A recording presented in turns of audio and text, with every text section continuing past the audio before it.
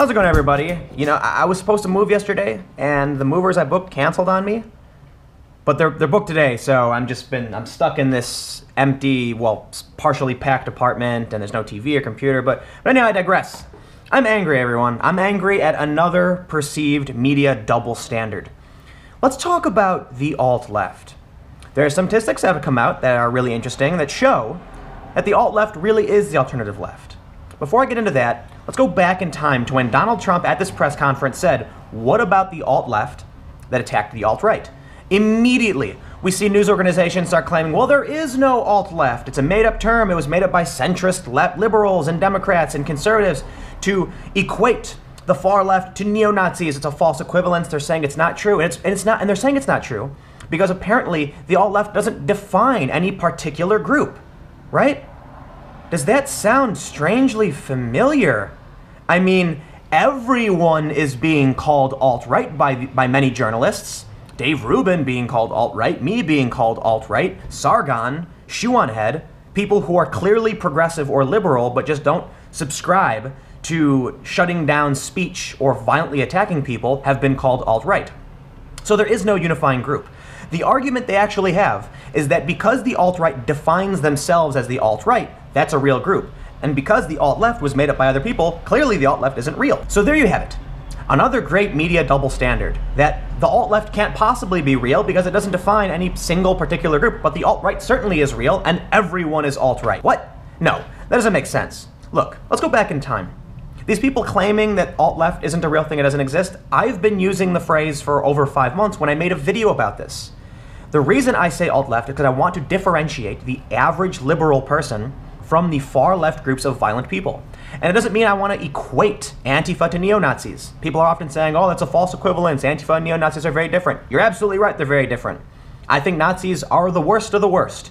But I also still think Antifa is bad and the alt-left is bad. And you can still think a group is bad without equating it to another group that may or may not be worse. That's not the point. The point is the average person on the left or the right does not agree with the principles of the far left and the far right. But okay, we've got some statistics to back this up. Because a poll from Rasmussen just came out showing that 85% of people believe protecting free speech is more important than worrying about whether or not someone is offended. In fact, only 8% of those surveyed felt that protecting someone's feelings was more important than free speech. Meaning, the majority of people believe in free speech, believe in the right to assemble, peaceful assembly, the Constitution, etc. And it wasn't just this poll, because remember in the past few days I talked about another poll. This one from PBS and NPR showing that 62% of people believe the Confederate statues should remain. And another large portion of those surveyed didn't even have an opinion. But now we're seeing not just Confederate statues attacked, we're seeing other statues attacked. And what does this mean? The alternative left is a real thing. As much as Wikipedia and these media organizations don't want to admit it, there is an alternative left that doesn't believe in free speech, that believes in vandalism and violence, and that they have a right to forcefully instill their political ideology on other people. That is not what the average person in this country believes. Now, I've talked about this a lot, and it bears repeating, that if push comes to shove, if violence escalates, I guarantee you the average person on the left will bow out, will not engage in violence, does not support it. We saw a video from the Boston rally where a guy is having a conversation, it gets a little heated. Someone comes up and punches this guy in the face and he wasn't even doing anything. After this, another video comes out showing what happened afterwards. And there's a woman screaming, "You can't just hit people, this guy was on our side." What happens when you tell people punching Nazis is okay? Well, people aren't really good at identifying what a Nazi is because apparently if everyone is a Nazi or everyone is alt-right, they're going to start punching random people, and in this instance, they punched one of their own. So it's particularly frustrating when I look at the Wikipedia page for the phrase alt-left, and it says it was made up by far-right groups. No, that's not true. Politico gets it right. It was made up by centrist Democrats, liberals. Yes, I use the term alt-left because I want to make sure everybody knows when I say I'm left-leaning, I'm not the kind of person that's going to go out and punch someone in the face or take away their rights because I think mine are more important. We need to be able to say, hey, that's a different group of people and doesn't represent us. So it's just fascinating to me when I hear that the media, the journalists think they really are the good guys and the epitome of truth and justice, that they're the bastions of fact. And they can actually put out articles claiming, well, you can't call someone alt-left because there's too many different groups associated with it. And these are the same people that will just blanket statement alt-right. It's as though these people didn't even Google search the term alt-left because it's been around for a long time. And simply because the alt-right calls themselves alt-right doesn't mean that the alt-left can't exist. Now, I will say there are many personalities on the right that are using the term alt-left willy-nilly. And I think it's almost reactionary. You see what happens with the term alt-right and how it's used to demonize everybody. Alt-right actually is associated with white nationalism. So it's very serious when someone insinuates or flat out calls someone alt-right. That's a serious charge. You're basically saying these people are pro-white ethno-state. So it's very strange when mixed-race people and minorities are called alt-right. But we can't have the double standard. If anyone can be alt-right for simply disagreeing with those who would silence free speech or be violent, then the alt-left is that violent faction. If I come out and say, look, I don't agree with you going around beating people, I don't agree with you shutting down speech, they want to accuse me of being alt-right, then I'll say, okay, so if you do agree with violence, and you do agree with shutting down free speech and taking away people's rights, then you are alt-left. You are the inverse to that same argument. We just saw in Charlottesville, they had a city council meeting, and a bunch of protesters stormed in and started protesting about what happened in Charlottesville at the Unite the Right rally, blaming the mayor, saying things that were kind of like, you've got blood on your hands or whatever, forcing the mayor to flee under police protection. The people that would do this are not the average person. And this is where it gets kind of scary. Because the average person, liberal or conservative, prefers predictable to chaotic.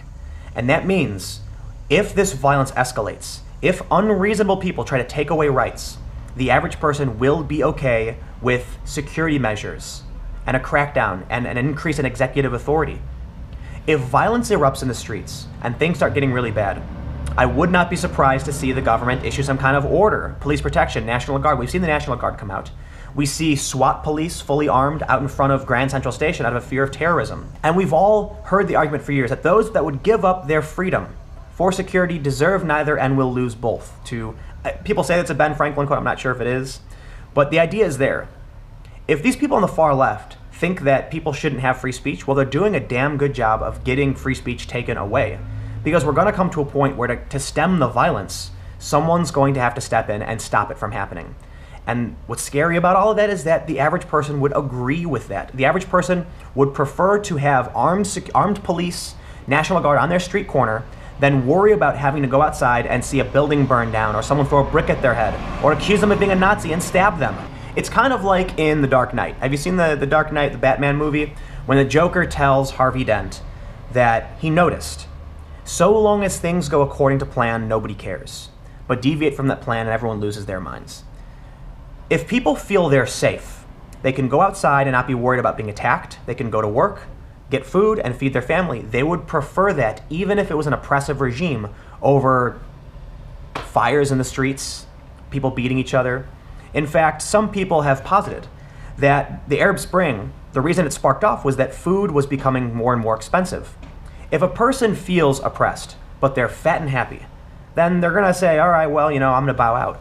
But if basic resources become constrained and a person is being oppressed, that's when all hell will break loose. The gist of what I'm trying to say, there's a fringe group of people. The polls show it. These are not the mainstream, and the media needs to stop acting like they are. But these people are going to get violent, and it's going to be bad for the rest of us. All I try to do is make sure that I remind people the average person is just walking their dog, watching Game of Thrones, eating some pizza, not really paying attention to what's going on, and that's important. And hopefully, this political violence de-escalates. And I'll say it a million times, I don't think it will. But let me know what you think. Comment below. The alt-left. Is it a legitimate term? Is the media right to say it's not a real thing? Or should we just call the violent faction that's aligned with the left the alt-left? We'll keep the conversation going. Click the like button if you like the video. You can follow me on Instagram and Twitter @TimCast. If you want to support the work that I do, you can go to timcast.com/donate. Give whatever you'd like or give nothing at all. My videos will always be free and available. I'm moving in a few hours, so admittedly, I feel like I could have done a lot better in a lot of videos I'm doing lately, but man, come on, like packing, this has been a nightmare, moving, people canceling on me, sitting around, stressed out, it is what it is. But hopefully once I move in, the podcast kicks up. I'll start getting back on the ground and doing some more big coverage. There's a hurricane about to hit in Texas that I'm looking at, and I might not be able to make it to it, but these are the kind of stories I want to hit. So stay tuned. New videos every day at 4 p.m., and I will see you tomorrow.